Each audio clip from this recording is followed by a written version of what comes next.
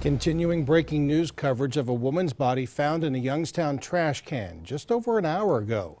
The details are just emerging. 27 First News reporter Dan Marcel is covering it. He has our new information right now.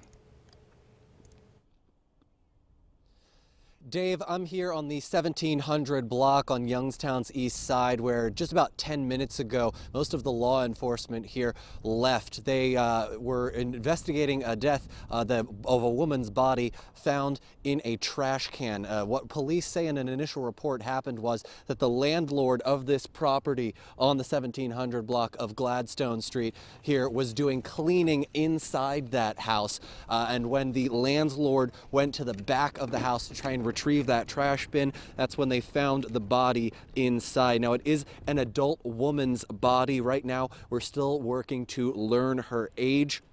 Right now as well, the cause of death is still unknown, and police have opened an investigation into her death. Now, when I arrived on the scene here just about an hour ago, I did see police take that garbage bin from the backyard into the back of a tow truck. We are still working to learn the identity of this woman. We're going to have the full details of the investigation and what we know so far coming up tonight on 27 First News at 10 and 11. I'll have complete coverage then. For now, on Youngstown's east side, Gladstone Street, I'm Dan Marcel, 27 First News at 6.